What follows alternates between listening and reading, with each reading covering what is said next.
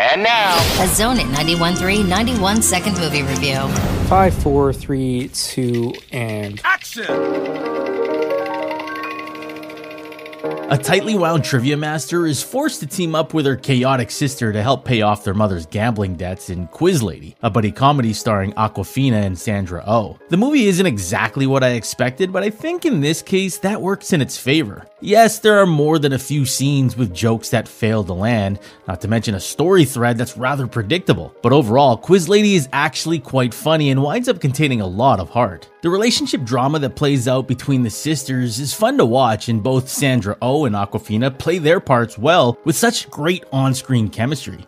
Now again, some of the situations they get themselves into turn out rather cringy simply because the jokes fell flat, but there are some genuine laugh-out-loud moments delivered by both our leads. It was also pretty interesting to see Awkwafina take a step back into a more subdued comedic role, while Sandra Oh gets to let her funny flag fly as a semi-unhinged loose cannon. And speaking of subdued, I think Will Ferrell definitely stands out by, well, not standing out.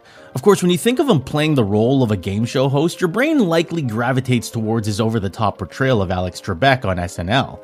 In Quiz Lady, he's a lot more subtle, and with that subtlety, he channels Trebek's lovability by playing a genuine, warm, and sometimes cheesy veteran game show host. It really seemed like a fitting on-screen tribute to the late Jeopardy host. All in all, Quiz Lady was a satisfying way to kill an hour and 39 minutes. While it didn't score all the points in the humor category, it did deliver a daily double dose of sincerity. Cut! That's a wrap!